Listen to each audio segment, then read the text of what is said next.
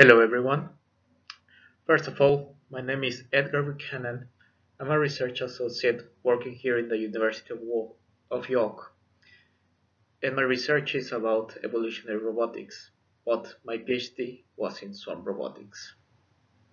I'll be teaching some of the lectures. There are 5 in total that I will be teaching this year, and the first of the lectures is about hardware in swarm robotics.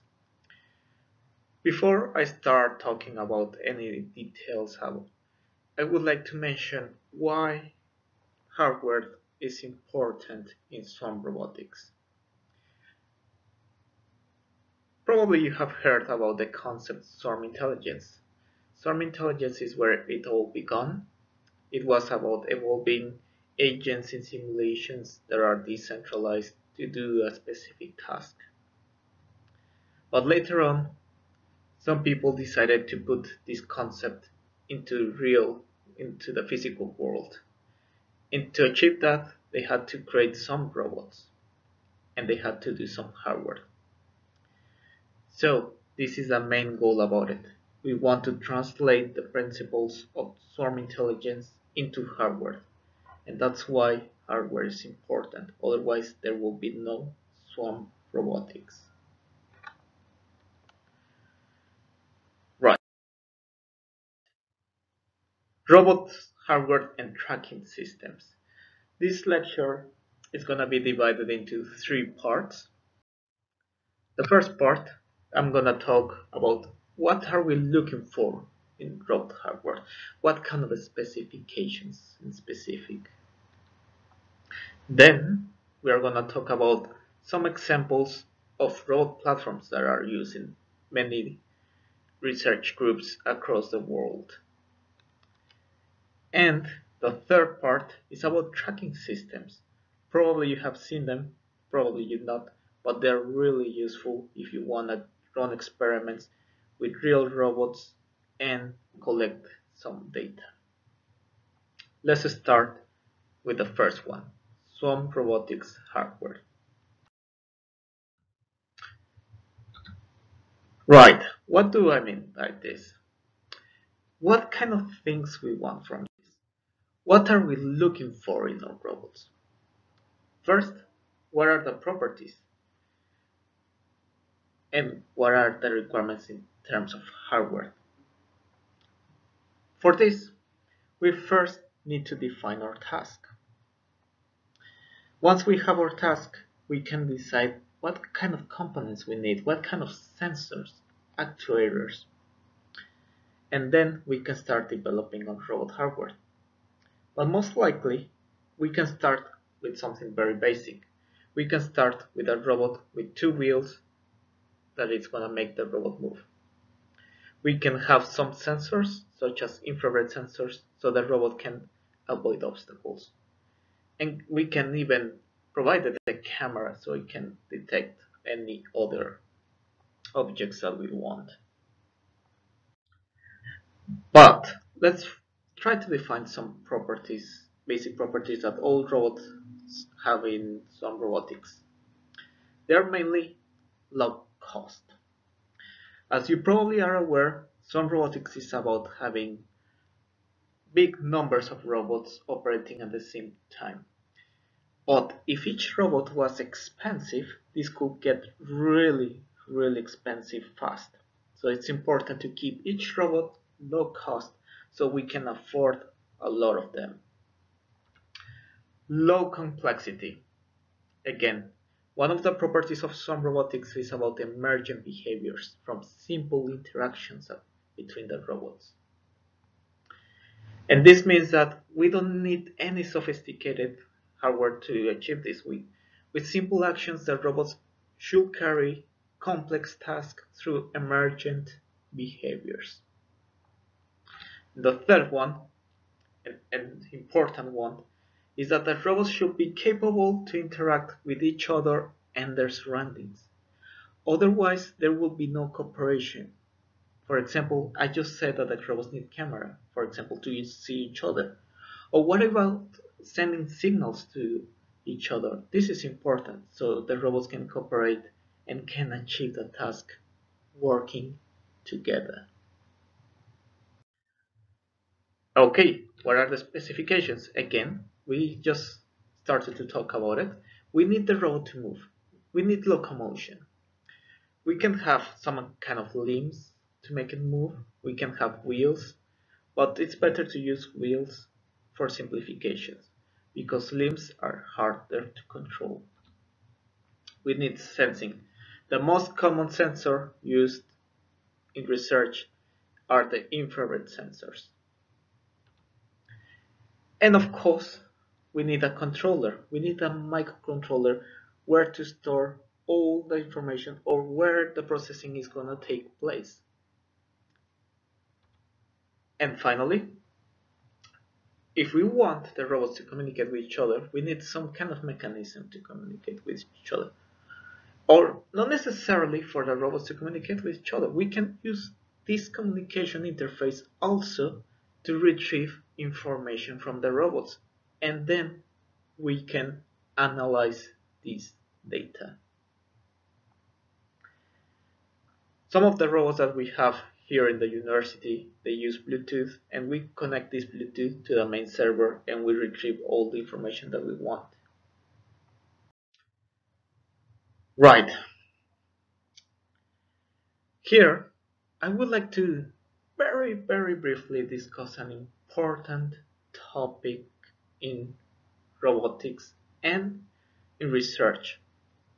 And it's about the importance and challenges of standardization.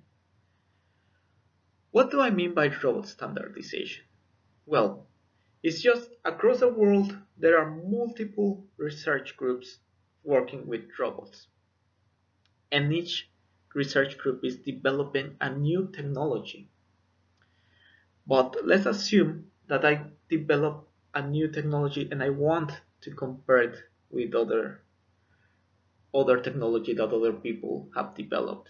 Well, we are gonna need the same platform to compare both experiments fairly. And there are two options to have to achieve this. Either we buy the robot or we make the robot ourselves. The problems of the second approach is that it's gonna take time to design and make this robot. And we don't want to spend time doing this. We want to spend time testing our technology and improving it. And the problem with the first approach is that if the platform is too expensive, then probably we cannot afford it. Alright, again, why is it important? Like I was saying before, it helps us to replicate the experiments that other people in other research and other researchers have done in our lab. This is really important. If you want to publish your results in pardon me, in journals, then most journals are gonna ask for you to have experiments with real robots. Not many journals accept simulations anymore. So it's important that if you want to test your experiments, you have real robots and physical robots.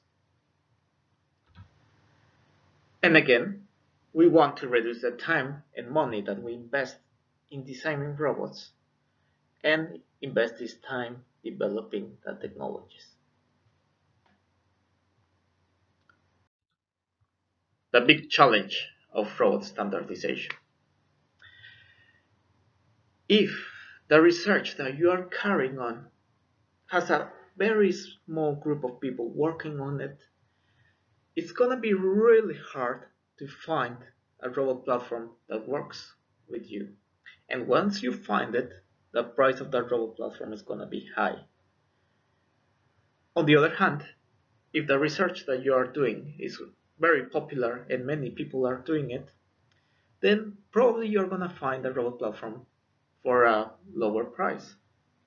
So yeah, it's important to consider this price when we are doing research. The second one is about outdated robots. Let's say that you bought a group of robots 5 years ago. Well, now 5 years passed, and the technology has changed. Therefore, those robots that you bought probably they are outdated. The computational power is not gonna be enough anymore, and you're gonna need to improve this somehow. I will come back to this later on, but there are ways to achieve this. And also, another challenge is that there are different needs. And what do I mean by this? For example, if my research requires a specific specification for my robots that not other people have done, then most likely I will have to build the robots by myself. But if my task is common in research, probably I'm gonna find a robot that works well with these kind of environments. So yeah, for if I had to mention an example, is in my research that I'm carrying on right now. Right now I'm doing evolutionary robotics. All the robots that I'm evolving right now, they are different from each other. They have wheels and sensors in different places, the shape is different, and it's not gonna be possible for me to buy all the robots that I'm evolving, and I'm gonna have to build these robots. But luckily, in my project, we're also making a machine that is gonna build these robots. I might talk about this later on. But, well, let's see some examples of robots in literature and in other research groups, and some good and other not so good examples. The first one is Epoch. I'm not gonna give any details about it because I'm gonna mention this robot again later on in this lecture. But the Epoch is a widely used robot in some robotics. Why? Because it meets all the requirements that we were discussing before. The specifications is a relatively simple robot. It can move, it has infrared sensors, it has a microcontroller. But again, this robot is very expensive, and the reason is because not many research groups use this robot. The Now robot. This robot is really popular. You will see it in many universities, in many research groups, and it is widely used in research as well, mainly in research about human interaction. And this is a good example how a robot became standardized and it's widely used by research. How this robot became so popular, you might be wondering. Well, it's because of it has many applications, not only in research. For example, they use it for teaching as well. And there are some people that even use it as a kind of a toy, right? But what in the future? What about other robots that are gonna become popular? I got a feeling that the next robot, that Doc robot from Boston Dynamic, is gonna become really popular because it's a very advanced robot and now it's available. Not everyone can buy it, and everyone can develop technology for this robot. Anyone can develop better ways to create controllers for this robot. This robot is gonna be popular and it's gonna be in many research groups and it's gonna become part of the standardization in research.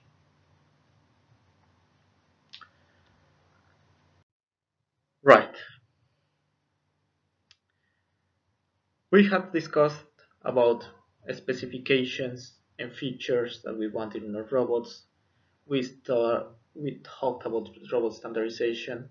What I'm gonna do next is to show you some examples about robots that are already used in research and for some robotics in specific. So, robot hardware.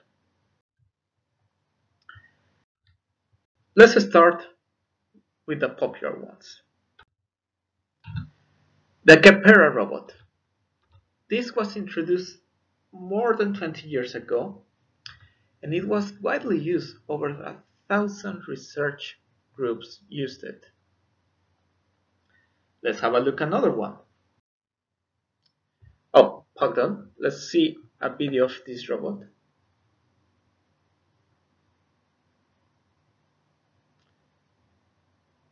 This is an interesting experiment of the robot where you're gonna see they're gonna throw an obstacle and all the robots are gonna avoid this obstacle. Probably they're having a tracking system and they track the position of the wall at all given times and they can tell the robots where to move next. But this is a very nice implementation of these robots, a nice use.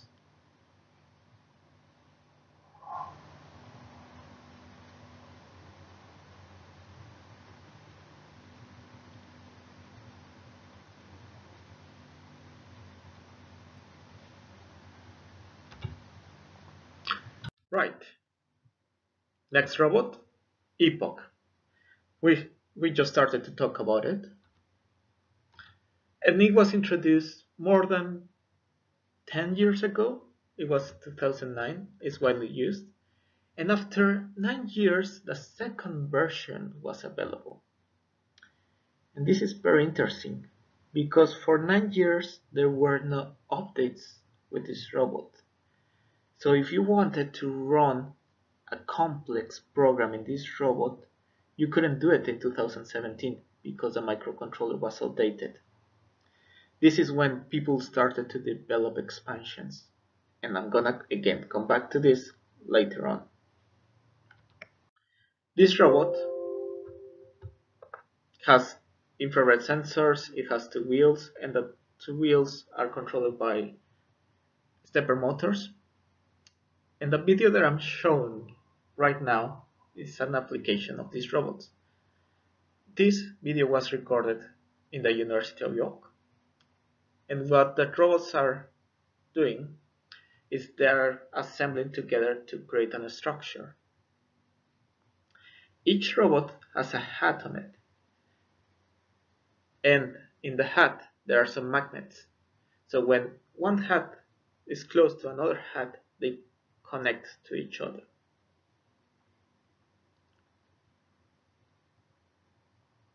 And the main application of this was how to create structures using a group of robots. And the way that how it works is that one robot recruits the others and tells where to put that robot next.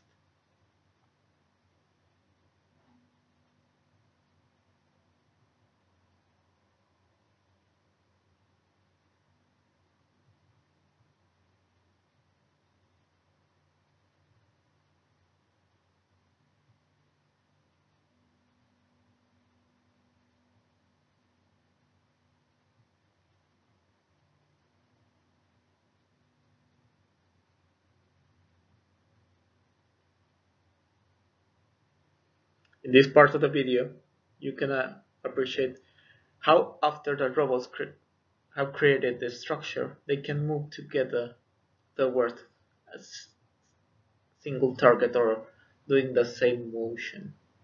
And this approach is very scalable. You can increase the number of the robots and you're going to have the same behavior.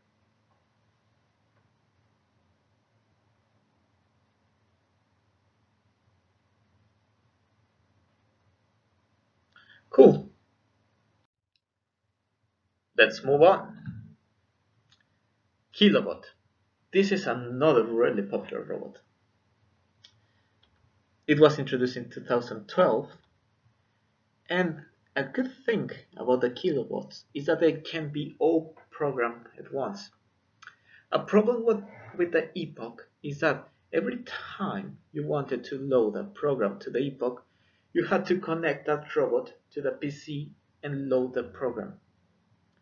And you might be thinking, oh, that's easy to do, right? Well, imagine that you're using 10 robots. Then you have to do that task 10 times. And let's assume that task 10 takes 1 minute each. That's going to be 10 minutes in total, assuming that you're using 10 robots. If you're using more robots, it's going to take longer. And this is not a problem with a kilobot, because they use infrared light to program the robot. So they emit the same infrared light to all the robots, and all the robots receive that light, and all the robots receive the same program at the same time. The problem with this robot is that every time that you want to run a new experiment, it needs to be calibrated. And why it needs to be calibrated? It's because about the locomotion of this robot. The way that this robot moves, it's it's by vibrating, and vibrating is not a very accurate way to move. So when you turn on a new robot, you need to make sure that the vibration produces the movement that you want. And as I was saying, it vibrates to move. It doesn't have any sensors, and it only has the receivers. Let's see a video of the robots doing a task. In this case, there are self-assembly creating new structures similar to the previous video.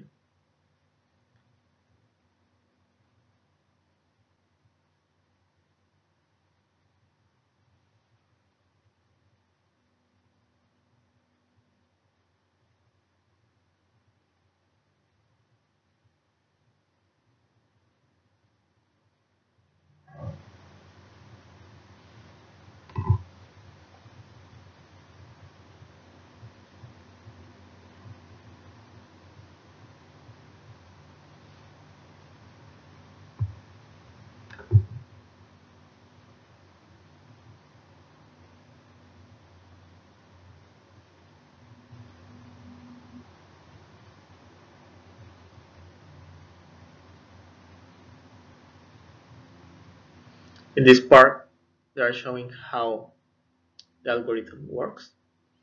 And basically you start with a robot that is gonna be called a seed, and all the robots are gonna move around the edge of the shape, and they are gonna stop once they reach the position of the structure. And all the robots are gonna keep doing the same thing until we have the structure that we want.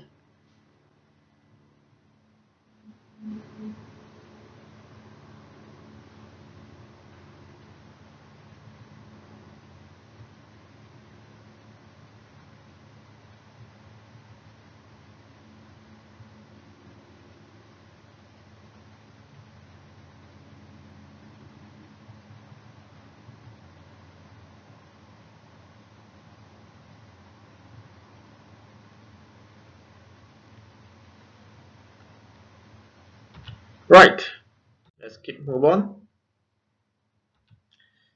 The football robot. This robot is more complex compared to the previous robots. Why? The wheels are different. It uses like a worm wheels. It has LEDs all around it. It has a gripper so it can attach other robots.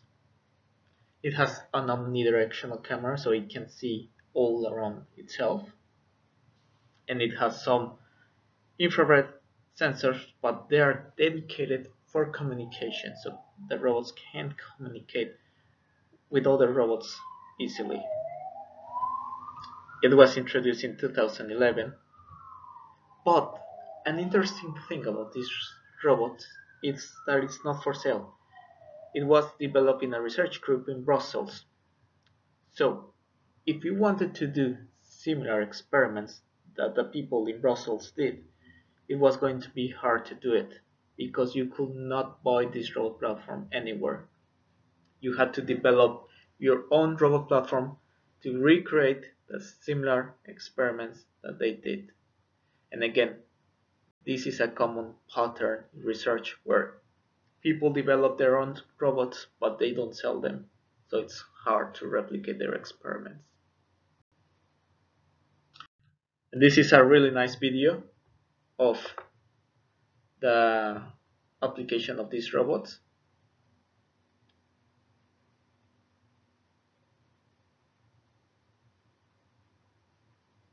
Swarmanoid is a heterogeneous robotic swarm made up of three types of robot. The handbot is designed to manipulate objects. The handbot can also climb, but needs help from other robots to move around. The footbot is a wheeled robot with a gripper. Using its gripper, a footbot can form physical connections with other footbots or with the handbot. The eyebot can fly and rapidly explore large areas. It can attach to the ceiling and provide environmental information to the other robots. In this film, the swarmanoid is deployed to find and then retrieve a book.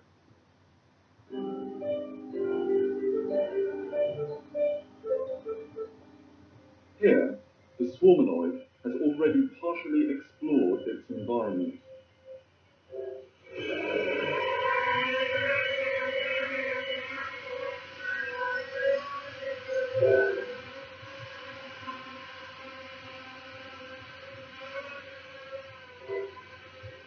As the eyebots search, successive eyebots attach to the ceiling, forming a connected network.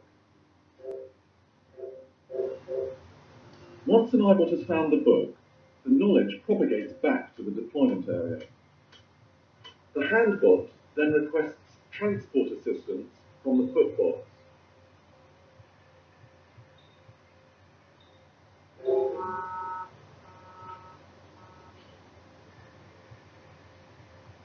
Using the eyebot network, the footbots form a ground-based chain linking the deployment area to the book.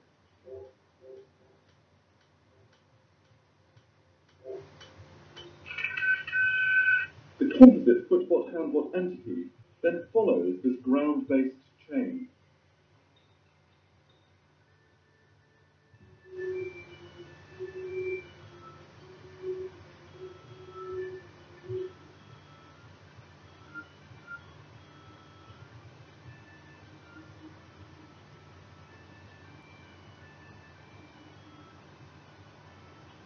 The second handbot prepares for transport.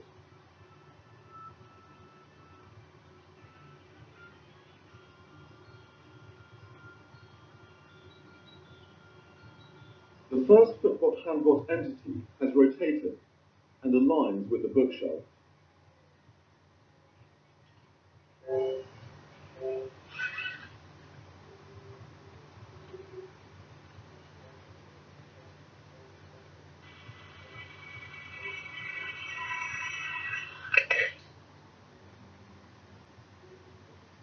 While climbing, the handbot supports its weight with a cord attached to the ceiling.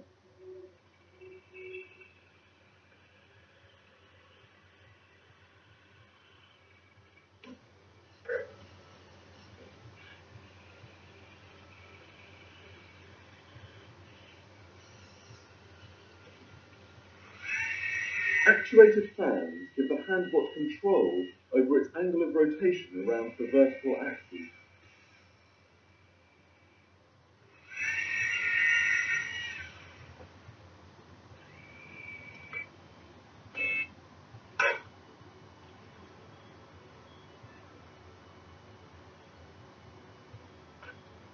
Swarmanoid is a parallel distributed system. Parallel activity and redundancy increase its robustness and flexibility. The second footbot-handbot could retrieve another book or act as a backup should the first footbot-handbot fail. In this film, the swarmanoid retrieves a single book. However, the true value of the swarmanoid concept would manifest itself in parallel task execution scenarios and in unstructured environments. Future incarnations of this humanoid might be able to replace human workers in hazardous environments, perform search and rescue missions, or even conduct exoplanetary exploration.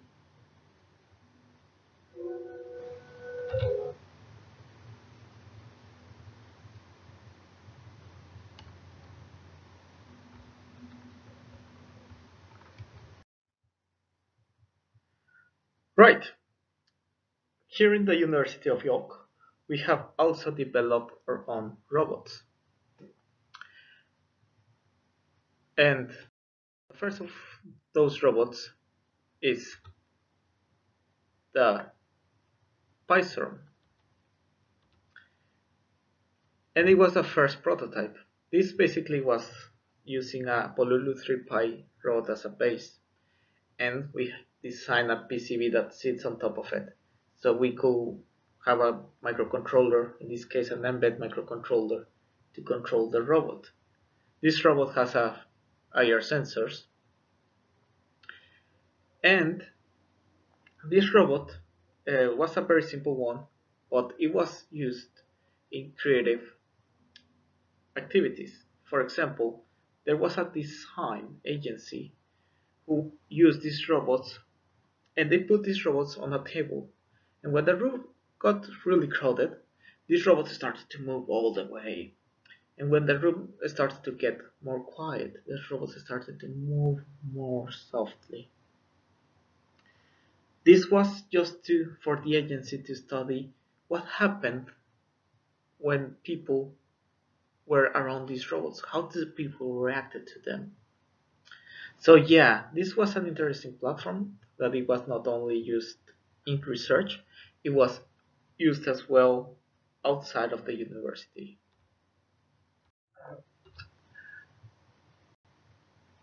The next platform is the System robot. This is the second prototype, the second iteration of this robot. Everything was made here in the university. The PCB was made, the body was 3D printed, and it has similar features as a first prototype. It has infrared sensors, two wheels, Bluetooth for communication, mbed for controller, but this was a more stable version of the robot, and it was even sold to other universities, such as the Metropolitan Manchester University and Edinburgh's Napier University. This is the robot platform that I personally used for my research when I was doing my PhD here in York.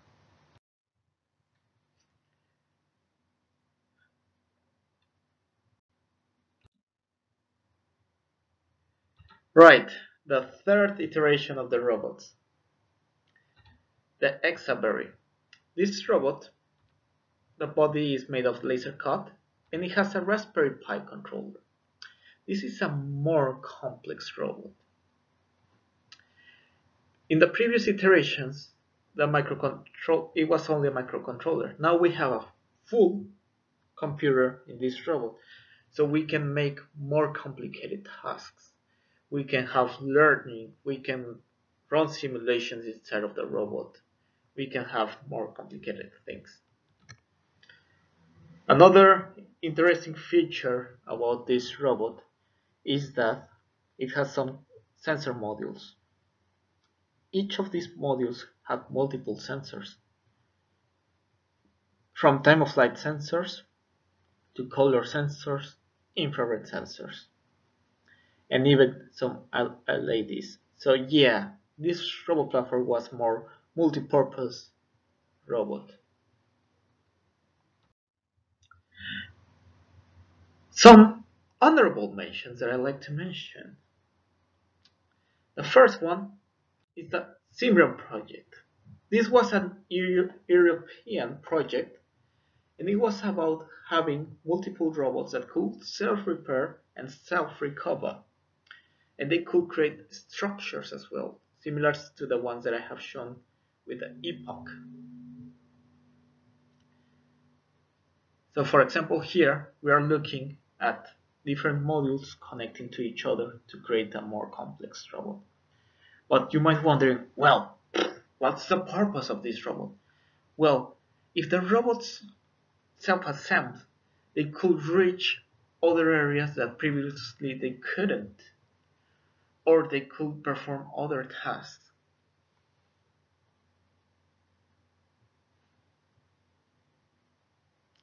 And there were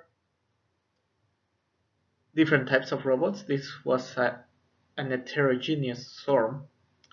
Just to remind you about these heterogeneous and homogeneous swarms, homogeneous swarm is a swarm where all the robots are the same.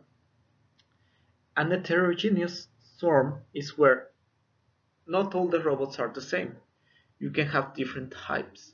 For example, here we have two types of robots with different purposes. The scout robot that probably was used to explore, and the other robot that it was used to rise the robot to reach areas that previously it was not possible. It's called the active wheel.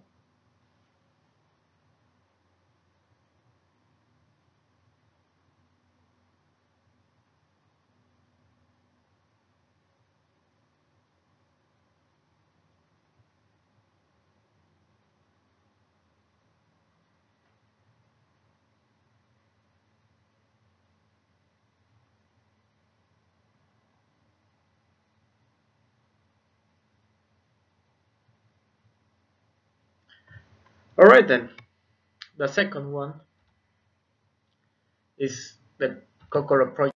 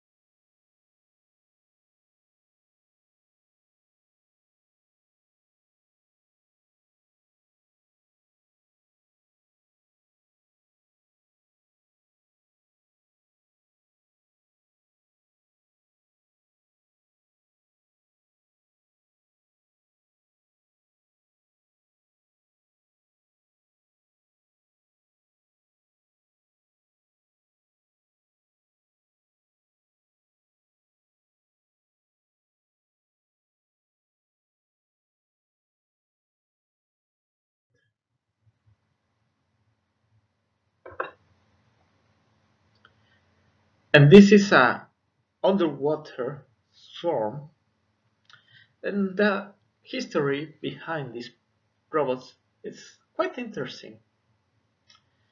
The robot that you are seeing right now in video, half of it was assembled from a toy, which is the yellow part, and half of it was developed by a research group.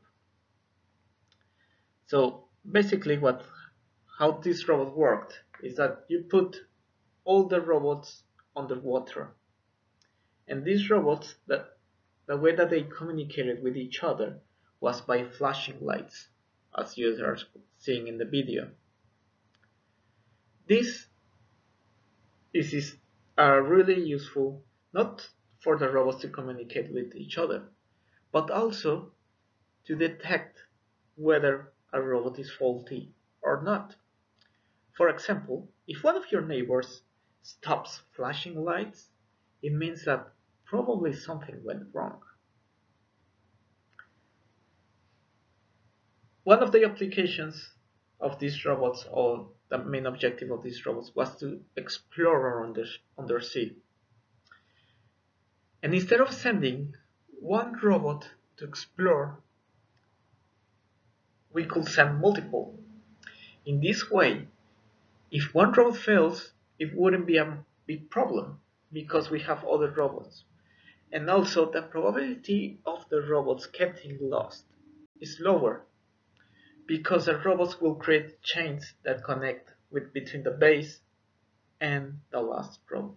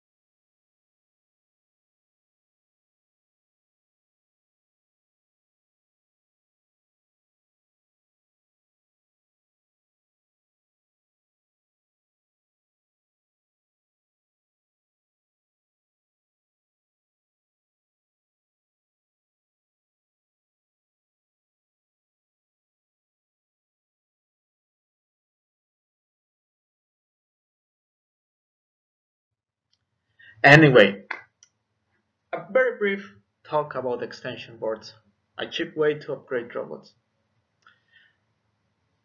Probably you remember early in this talk I talked about the Epoch robot that was introduced in 2008, and there was no upgrades for 9 years.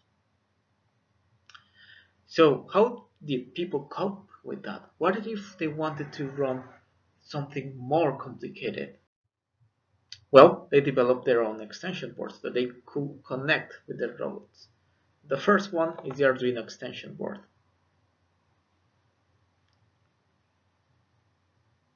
Again, this is an Arduino board that you sit on the Epoch robot, and if you wanted to do something more power hungry, you will do it in the Arduino, and then you will send a simple commands to the Epoch robot. For example, turn this wheel this direction, turn this wheel to the other direction. The Epoch would be the interface, basically.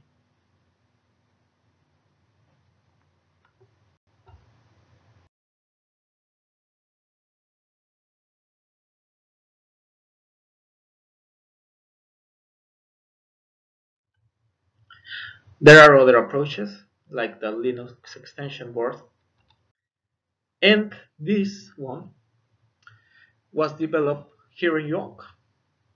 It's a pipe extension board, quite similar to the Linux one in Arduino, but in this case they are using a Pi0W that you connect directly to the Epoch. And now you have a super computer on this robot and you can run more complicated programs. And this this Raspberry Pi had Wi-Fi, so you could connect to all the robots at once. These were some approaches to handle the robots that they were falling behind. Alright, tracking systems. Why tracking systems are important? First, let's define what a tracking system is. A tracking system is a camera or a group of cameras used to track the position of a robot or multiple robots at any given time. This tracking system is not connected at all to the robots. This tracking system is connected to a computer just to record all this information and we can analyze it later. Again, since since some robotics are decentralized, the tracking system shouldn't inform the robots about their position, unless that it's necessary because of the robots that they don't have enough sensors. But yeah, tracking systems are useful because it helps us to measure how different or how similar, but most likely different, are our experiments compared to our simulations. And this difference is what people in research call it reality gap. The reality gap means that if you run a simulation of your robot, when you run it in physical, you might not have the same performance. You might not exhibit the same behaviors. And this is because in the simulator, you're making a lot of assumptions about the real world. I will talk more about it later on in a different lecture, but for example, some assumptions is that you can assume that the floor is flat when it's not. Not that robots they don't have noise when they do have. And it's important to measure this and to always keep it in mind. Statistics. If you want to publish a paper, you need to retrieve information about the performance of your robots and you need to have quantitative evidence about it. And the best way to do this is by using a tracking system to measure the performance and to retrieve all this data for you and record data. Let's have, if you cannot look at the SORM at all times, that would be a waste of time. So you can use that tracking system to record all the data and to analyze it later. And if you detect something weirdly, you have this data to study what happened. Right, I'm gonna mention some examples of tracking systems. The tracking systems that I'm gonna mention, we have them all available here in the University of York, in the Robot Lab. And if you require a further tutorial about how to use them, please do let me know, send me an email about it, and we can arrange a discussion. But yeah, let's start. The OptiTrack. This is a very interesting one because it uses IR light to detect the position of the IR markers. The camera is the one on top, the markers is the one on bottom. So when you send the light, this reflects on the marker and the camera can detect this reflection. These cameras are very expensive, but also very accurate. Also, you can track robots in the 3 dimensions. But these cameras are using IR. And if your robots are using IR as well to avoid obstacles or to communicate with each other, this is gonna become a problem because the IR of the cameras is gonna interfere with the readings of the robots. So if possible, you should try to avoid these tracking systems when you are working with IR sensors. Whereas a good example of good use of these tracking systems is with drones. They don't use IR, well, most of them they don't, they use cameras. and you can track them in three dimensions. The second one, Aruko tracking tags. This is a quite straightforward one.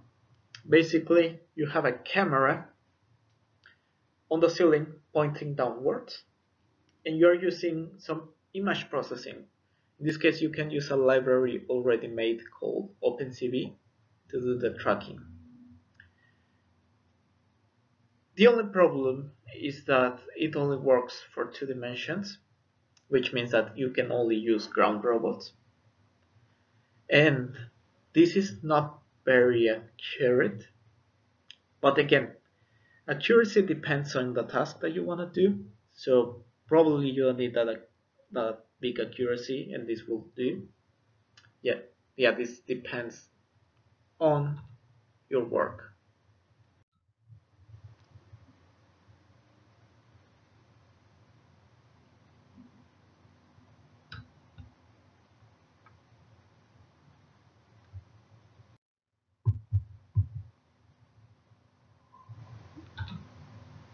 And the last one is RF tags.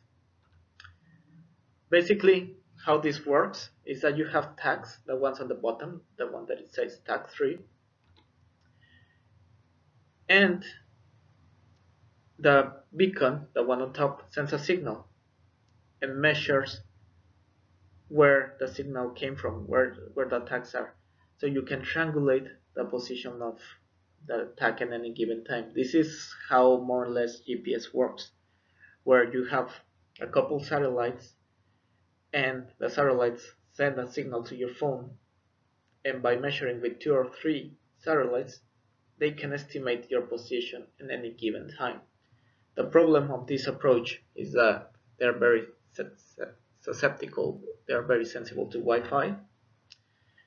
The precision is quite very low. It's the poorest of these 3 ones. Is around half a meter, but it works for aerial and ground robots, and also you can use them in a larger space. You are not limited of where to put the cameras.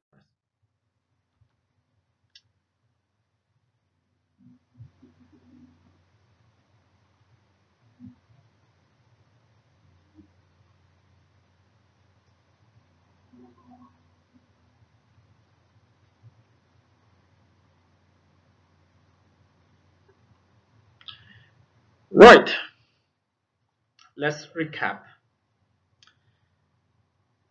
In the first part of the talk, we mentioned about what features and why is it important and what characteristics we want from our robot hardware.